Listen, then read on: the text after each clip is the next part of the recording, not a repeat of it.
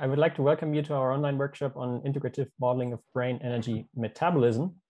And today's event is organized as part of a unique collaboration between KAUST and the EPFL Blue Brain project that has been initiated and led by Pierre Magistretti and Henry Markram with the goal to investigate brain energy metabolism using modeling. So this collaboration started in 2013 as a strategic alliance amongst these two institutions, and then has as follow-on received funding from 2 competitive research grants from KAUST.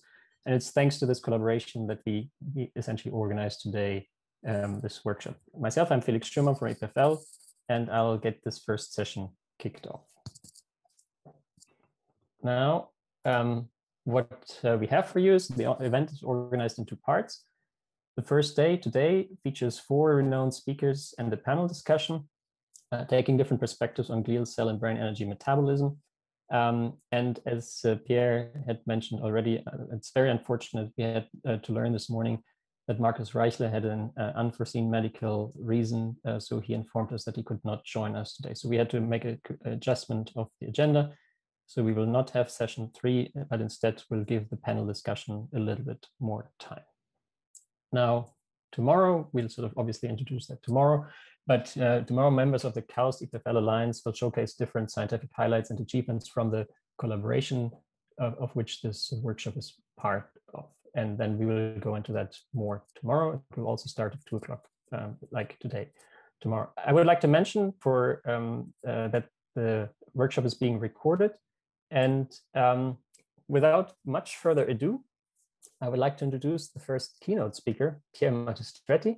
And I've realized it's difficult to introduce Pierre in just a few words. He has led so many initiatives, has received so many prizes, and simply is a key figure in glial and brain energy metabolism research. He has published more than 240 research papers, so it's difficult to summarize all of that. Currently, Pierre is a distinguished professor at the Division of Biological and Environmental Sciences and Engineering at KAUST. He has just recently completed his long stint as dean there, and I think is again really very much focusing all his energy on science. I would like to ask you to hold your questions until the end of his presentation, and then we have time for discussion. And with that, Pierre, I'm very much looking forward to hand it over to you, and you'll take it from here. So, well, thank you very much, Felix, for the introduction. Also introducing the reason why we have this meeting. It's been really a fantastic collaboration between KAUST and EPFL, and to really put into a modeling framework many of the biological findings that my lab and other labs had done in characterizing this neuron-glia metabolic coupling and the contribution to brain energy metabolism. So it's actually a nice, let's put it like this, celebration of 7 years of collaboration, and I hope there will be other ways to continue the collaboration. So my interest on brain energy metabolism and neuron-glia metabolic coupling started many years ago. I dare say, I think the first paper on this that I published was 40 years ago. It's kind of scary, but that's the way it is. I was a young graduate student at UCSD working at the Salk Institute with Floyd Bloom. And since then, the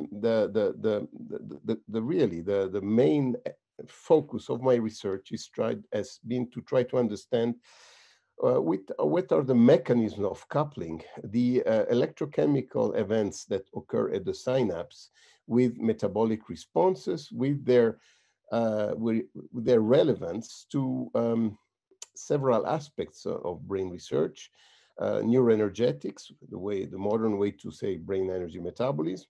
And then over the years, this moved into trying to better understand neuronal plasticity, and even more recently, focusing on how this metabolic coupling can be involved in diseases when it is not properly functioning. So just for those who are not familiar with astrocytes, as you know, they are belong to the broader family of glial cells, microglia, the other microglia being oligodendrocytes, and then microglial cells is yet another category. They have interesting features, these astrocytes. As you can see here at the ultrastructural level, this is work that was done by Graham Knott, actually at EPFL.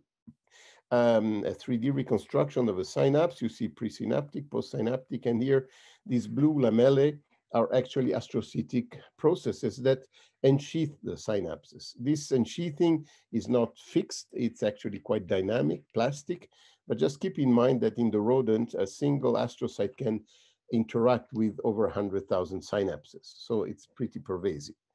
On the other end, if I may say, astrocytes have processes that ensheath, cover capillaries. In fact, almost the entire capillary system in the brain. And you can see here in negative, a capillary stained by astrocytes that have been abutting on it and that are stained for GFAP. And here it's an image from Corrado Cali, who was a speaker and longtime collaborator. You can see here this end foot on a capillary and this vast branching of astrocytes.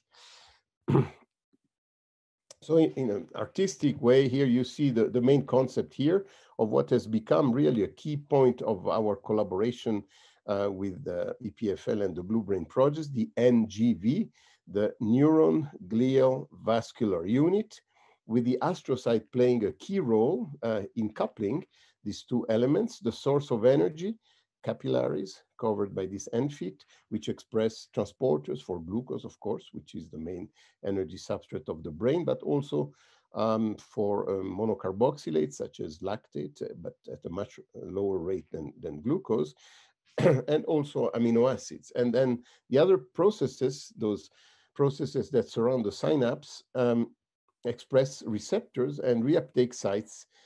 So it means that these astrocytes can sense synaptic activity. And I'm just highlighting two of the main functions of astrocyte, as we will see, metabolic and energetic support. They contribute to neuronal plasticity, but of course, they can recycle and remove, in particular, glutamate from the extracellular fluid, which is very important to protect neurons who avoid excitotoxicity. And overall, they kind of maintain the physiological condition in the extracellular milieu, and they provide this notion that has emerged over time of gliotransmission, meaning that signals released by astrocytes at the close or in the proximity of the synapse can contribute to actual neurotransmission. So let me go through the first aspect of our work that started, as I said, 40 years ago, highlighting the role of astrocytes in neuroenergetics. And you can see that's 40 years ago, because this is me 40 years ago. I was in shorts in the lab, you know, you didn't need to wear a white coat. Many things have changed, as you can see. And this is my mentor, the great man, Floyd Bloom, who unfortunately is not in great health at the moment, but it really was an inspiring figure and has always been for me. But we published, as this was part of my PhD thesis, we observed that there was a neurotransmitter or neuromodulator in the brain, VIP, that was promoting a metabolic effect in slices, glycogenolysis. And I did know two things when I was doing, before I started these experiments. One, that glycogen is present only in astrocytes. And so maybe, who knows, if I had known, maybe I wouldn't have done the experiments. And two, I didn't really know much about astrocyte anyway. But that, I think it was the first example of a neurotransmitter or a molecule released by neurotransmitter acting on glial cells. So one of the first examples of neuron-glia coupling, in this case, metabolic. And you can see that glycogen, these are the electron-dense granules or glycogen. You can see here the end foot. And then here you see the neuropil with synapses. So it was, as I said, one of the early demonstrations, if not the first one, that really neurons can talk to glial cells via receptors. So the conclusion of this work was very simple, was that there are certain molecules released by neurons. We actually had found that not only VIP, but also noradrenaline could promote glycogenolysis, and that this would somehow generically, that was the concept at the end of my thesis, that there could be a regulation of energy metabolism in neuron mediated by astrocytes responding on demand to neuronal signals. And we formulated this in relation to the morphology of the neuronal systems that contain VIP and noradrenaline, VIP being these bipolar cells that define cortical columns. They receive specific afferents. And so in my thesis, I proposed that these cells were somehow neurometabolic transducers receiving information by incoming volleys of neuronal activity and translating them into a metabolic response in astrocyte to provide energy within cortical columns. And then the other system that we proposed was that the noradrenergic system is organized differently, you know, the cell bodies in the locus coeruleus, and then single noradrenergic fibers innervating globally the neocortex. And so the idea was that this system, which by the way is related to attention and learning or memory consolidation, was somehow priming metabolically the cortex to incoming specific activity. And as you will see later on, we actually put together this old story with a newer story about memory. And the second mechanism that we described a few years ago was with Luc Pellerin, who joined my lab in Lausanne from Montreal, the Montreal Neurological Institute. And there we described that another neurotransmitter, in fact, a very prominent one because it's released at 80% of the synapses, glutamate, was actually promoting a metabolic response in astrocytes. And it was through its uptake, not through receptors. So the uptake of glutamate into astrocytes was a well-known mechanism at the end, important for maintaining glutamate homeostasis in the extracellular space. And we described that this glutamate would promote aerobic glycolysis. What is this? It's actually the use of glucose through glycolysis with at the end product being lactate rather than pyruvate. And so we proposed that it was a mechanism to couple neuronal activity, 80% of synapses use glutamate, to glucose utilization. Needless to say that this was a hard battle to fight because there was skepticism that astrocyte would do anything useful. I remember asking one of the main players in brain energy metabolism at the time, what was the role of astrocytes in glucose uptake. He said, no, astrocytes are transparent to glucose. Glucose goes straight into neurons. Okay, that was my first presentation, I think, at the meeting. I had another nice comment by another prominent neuroscientist interested in metabolism at the time. He said, Pierre, what you just presented is a major conceptual step backwards. Yeah, you know, for a young investigator, it's quite encouraging to continue, but it didn't discourage me. I went on for another 30 years and still going with the same passion. But anyway, what we described with Luc was that glutamate uptake into astrocytes, which, by the way, is a co-transport with sodium, with a stoichiometry of 3 sodium ions with 1 glutamate, poses an energetic demand on astrocytes because ATP is used to reestablish the sodium gradient through the NAK-ATPase, and glutamate, at least in part, recycled back to neurons through the glutamate-glutamine cycle. And both processes cost energy, means that the astrocytes decreases its energy charge. This disinhibits the glycolytic enzymes. Glucose enters into astrocytes. And again, our surprise was that it was promoting lactate release. This is what was released from astrocytes to neurons. By the way, that doesn't mean that glucose does not enter into neurons. There is some glucose uptake into neurons through glucose transporter 3. In astrocytes and endothelial cells, is glucose transporter 1. And I will not have time today to elaborate on this, but mainly the glucose taken up by neurons is to feed the pentose phosphate shunt, which is important for production of reducing equivalents, which is important for cells that are very oxidative, like neurons. So this gave rise to the controversial in the 90s astrocyte neuron lactate shuttle, whereby glutamate stimulates on-demand glucose uptake into astrocytes, and we characterized all the steps with many students and postdocs. Again, I will not go in detail. This has been extensively published in many in many papers, and now I think I dare say it's in textbooks. So it's a nice achievement, with the notion also that astrocytes therefore are mainly glycolytic. They produce lactate, and neurons are mainly oxidative, and this exchange of lactate takes place through specific monocarboxylate transporters, 1 and 4 in astrocytes, in particular 4, and 2 exclusively in neurons.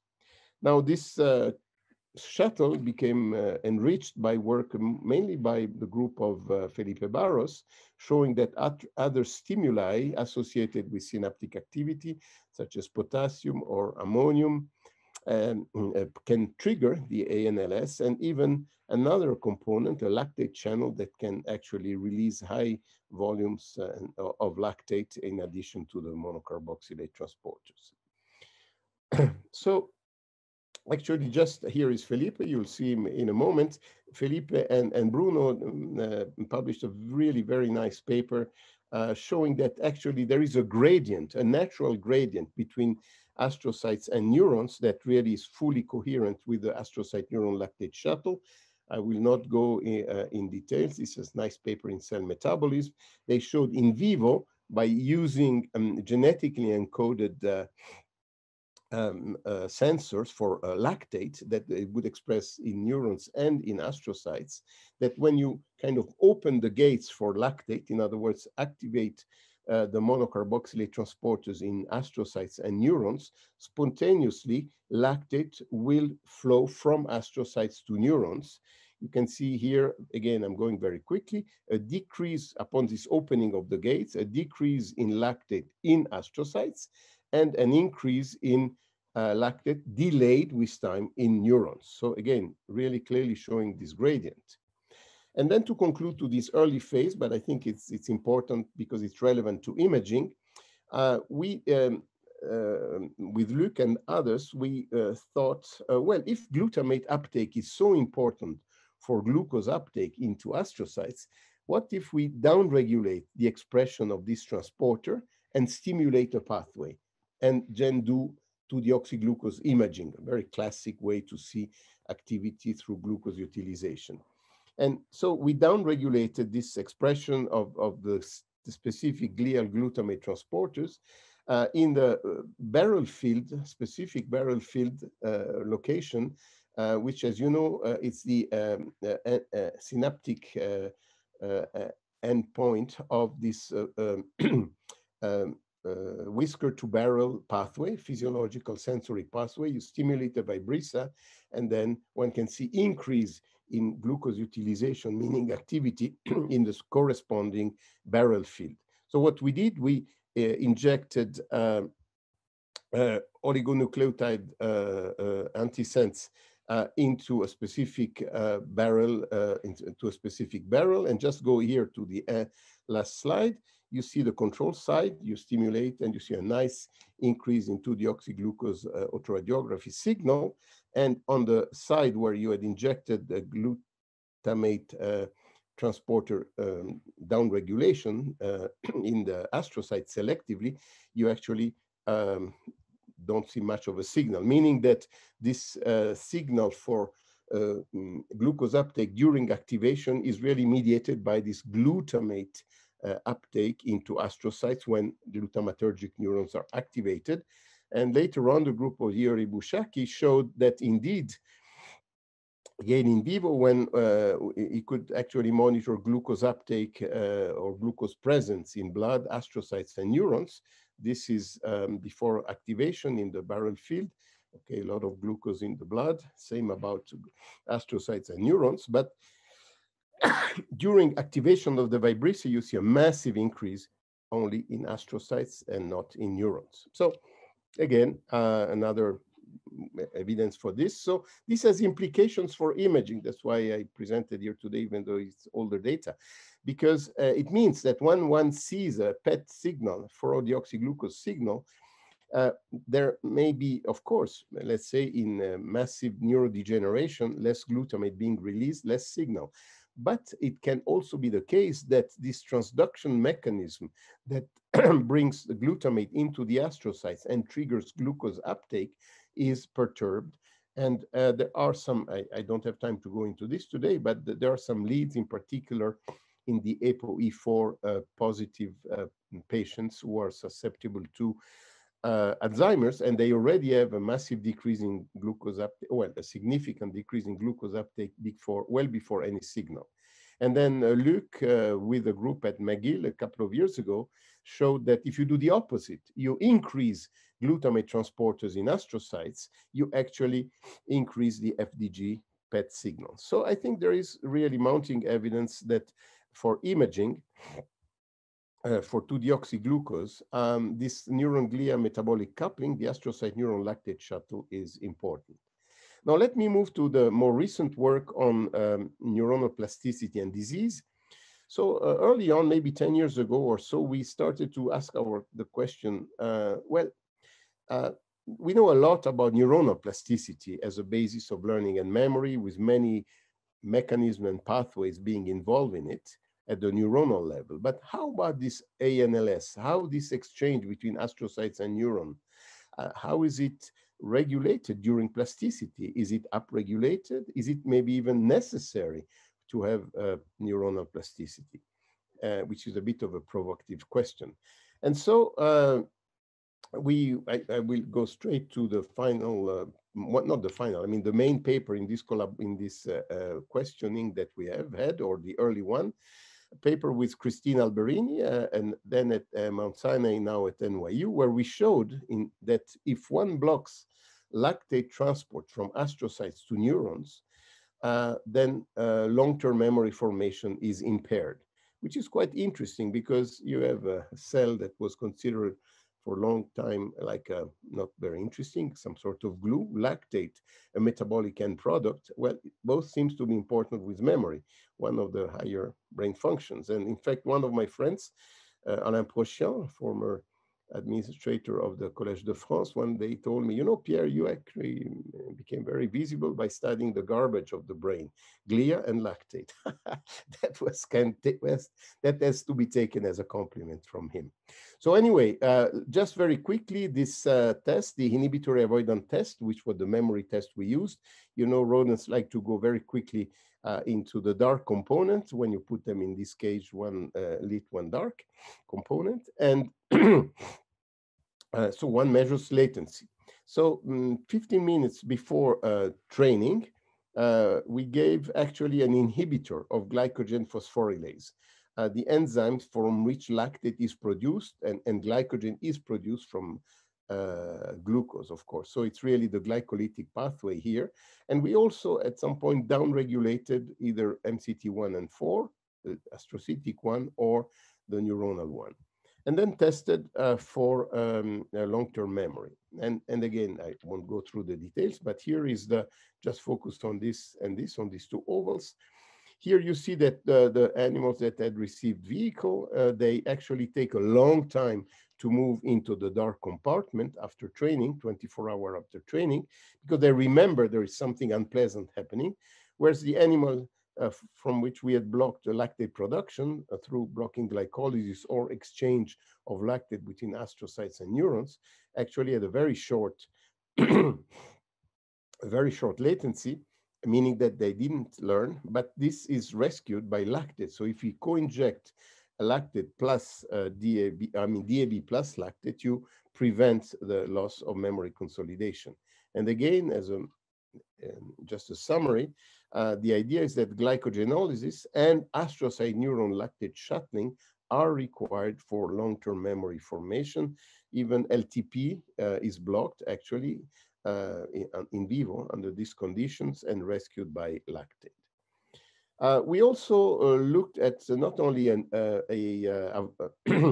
aversive memory, such as inhibitory avoidance in the hippocampus, but also an appetitive memory, such as conditioned place preference to cocaine. And this is work by Benjamin Boutrel, Anthony Carrard, and Benjamin Bourigeameau.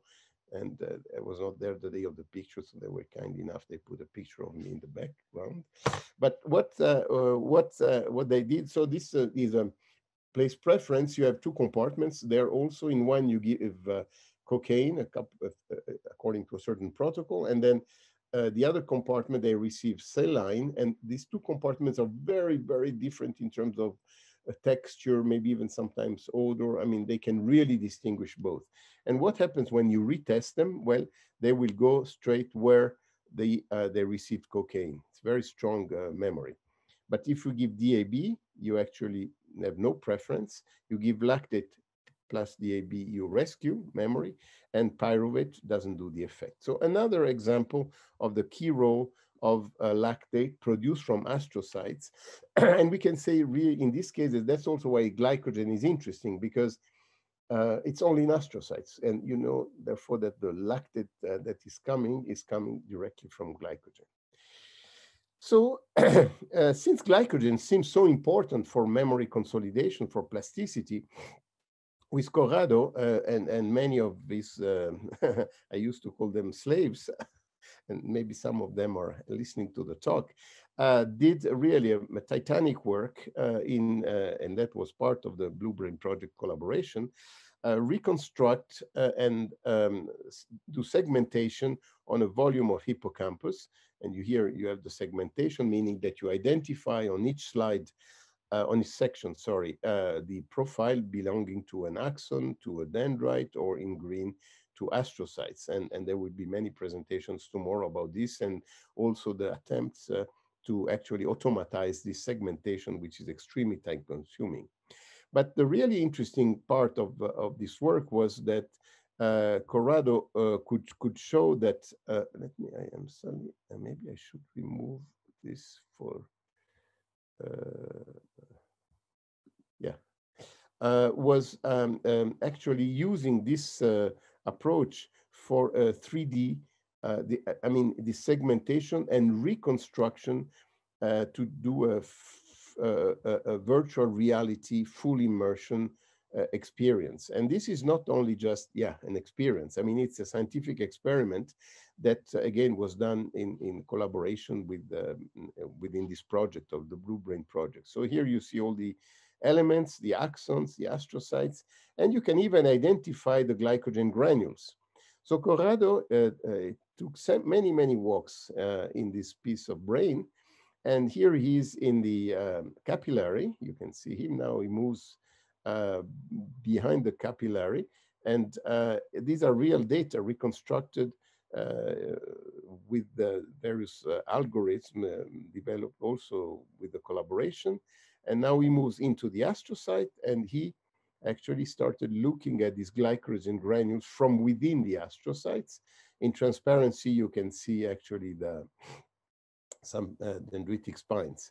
So that was not only, again, pleasant and in a way kind of, let's say, spectacular, but really what was interesting is that 2/3 of the clusters of glycogen that Corrado saw were in areas of the astrocyte that are related to neurotransmission, or either close to spines or close to most likely noradrenergic boutons. And this paper actually made the cover of JCN because it really showed a new way to do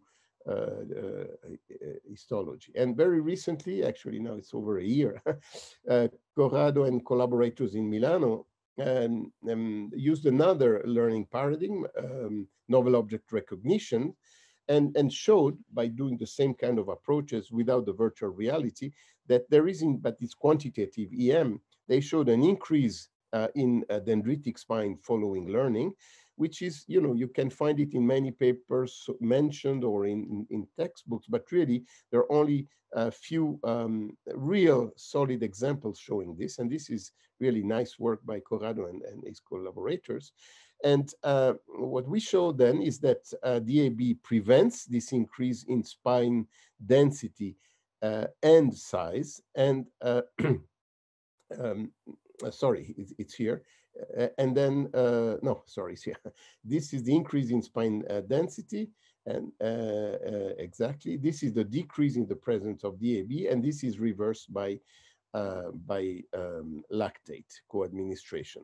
And for glycogen, also learning increases the size and number of glycogen granules within the astrocyte. So there is a metabolic response of astrocyte that accompanies learning. And so in a summary, this is the spine size and density, and the granules in red. Learning increases size and number of dendritic spines and increasing number and size of glycogen granules. DAB blocks all this, and lactate rescues only actually the spine number, spine density. It doesn't affect really glycogen granules because lactate is not a substrate for glycogen. So the question that emerges here is why lactate is so important for memory? Is it just quote unquote energy?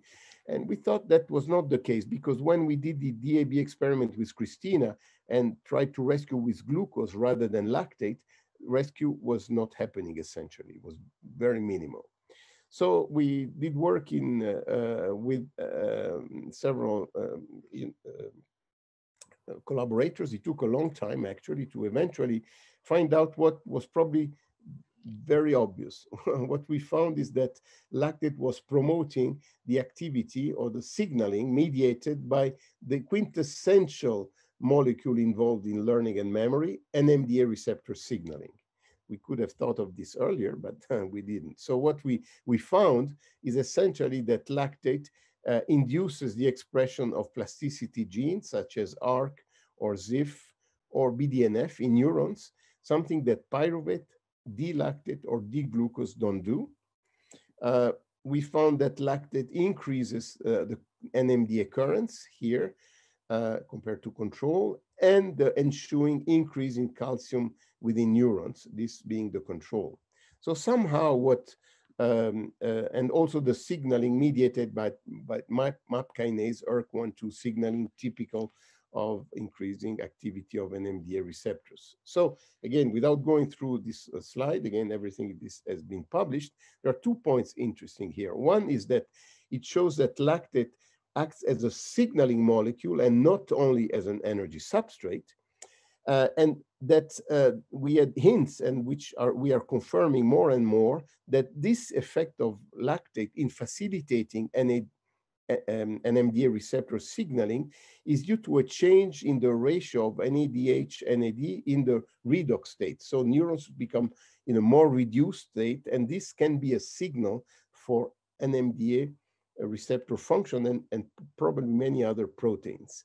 And what we found in relation to this with Hubert Fiumelli, senior scientist at KAUST, and Michael Margineanu, a former graduate student from KAUST, who has now a job in Romania, that this process, so lactate uptake into neurons, conversion to pyruvate then being used as an energy substrate, but the formation of NADH here will modulate the activity of the NMDA receptor, and we are still working on the exact molecular mechanism, but we have several hints, and this increases the activity of the transcription, mostly calcium-mediated transcriptional activity, resulting in increases in about 15, 16 genes expression, many related to plasticity and neuroprotection, and a decrease in a few genes involved with cell death, which is quite interesting for neurodegeneration.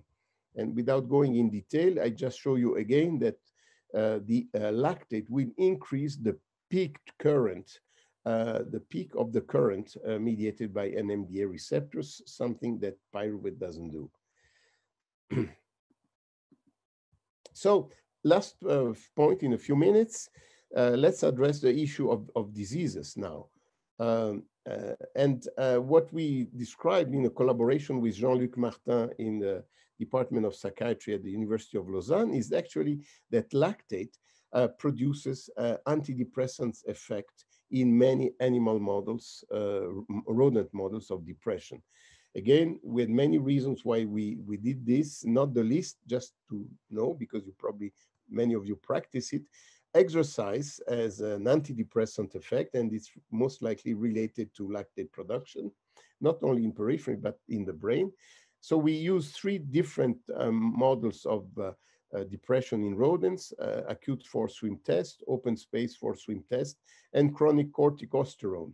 As you know, the main risk factor for depression is chronic stress, which results in chronic increase in corticosterone levels.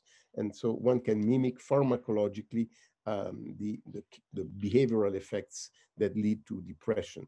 And what we found is that lactate intraperitoneally had antidepressant effects in all these models, and we identify a number of genes whose expression was regulated by lactate in the dorsal hippocampus, and these genes in particular are well known to be involved with mood regulation.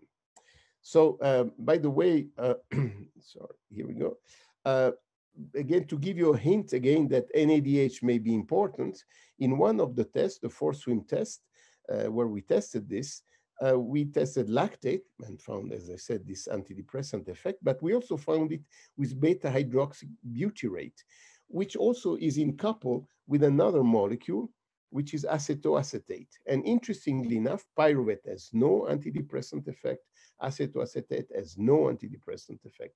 So somehow there is something related to NADH that modulates or is produced by lactate when converted to pyruvate and is important for its signaling effect. And we are very much exposing this at the moment.